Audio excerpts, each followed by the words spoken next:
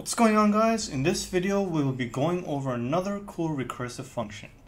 This time this recursive function will take a string and then return the reverse order of the string. So this is just reversing the contents of a string, but we're going to be using recursion. As you can see, I've already laid out the function, so all we're going to do is just go over it line by line and see what's going on and how this recursive function, or how this function, is actually reversing the string.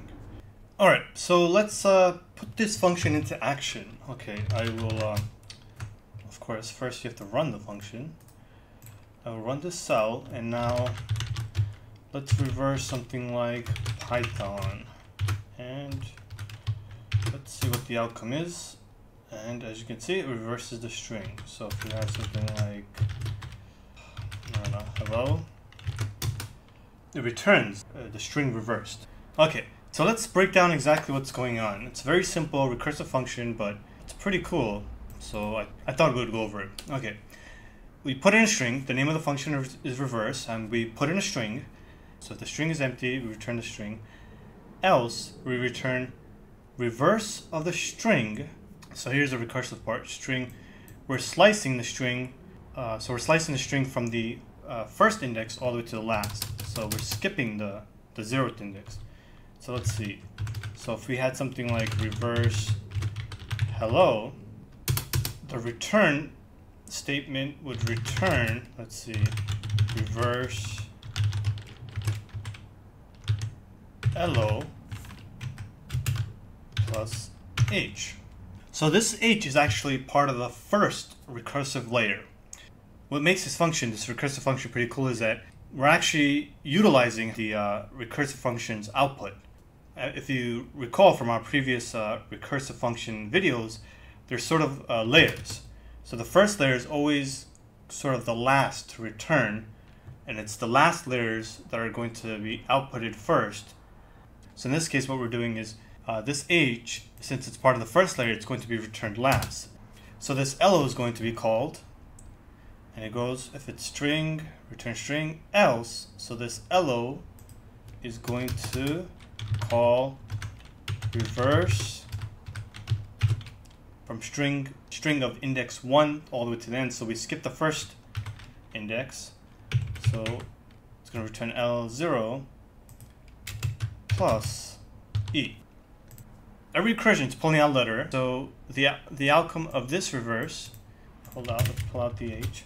So the outcome of this reverse LO is going to be this, is this whole thing. Now we need to get the outcome of this, so let's pull that out, is going to be LO, remember we're getting LO, because we're going to pull out the first letter, plus L, and now, so the outcome of this thing is going to be this, and now the outcome of reverse L, the outcome of reverse this is just this plus, oh, what am I doing?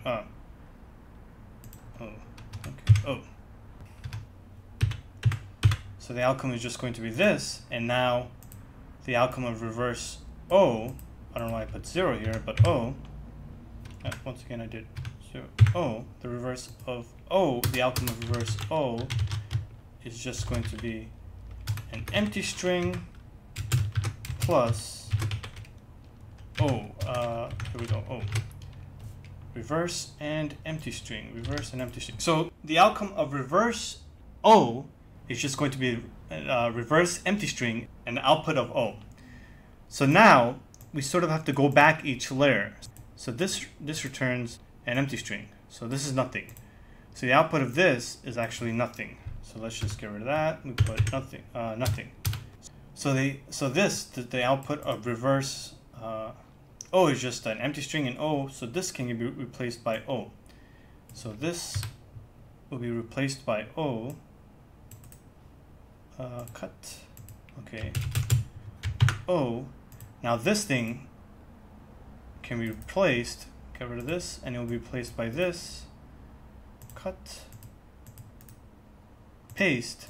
Now this whole thing, cut, will take on this value, OLLE, and now this thing